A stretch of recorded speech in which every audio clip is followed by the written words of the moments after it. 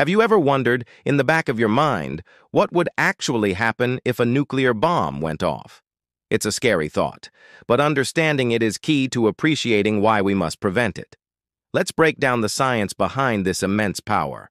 Imagine a single moment, brighter than 1,000 suns. This is the initial flash of light. It's so intense it can cause temporary blindness, even from miles away.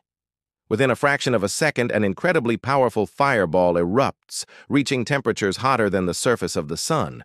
Anything within this immediate zone is instantly vaporized. Following this intense heat is a devastating blast wave, a wall of compressed air expanding outwards at supersonic speeds. This wave can flatten buildings, toss cars like toys, and create destruction on a citywide scale. The sheer force is almost unimaginable. Close to the blast, survival is nearly impossible. Farther out, the danger comes from collapsing structures and flying debris. After the initial blast comes the silent, invisible threat: nuclear fallout.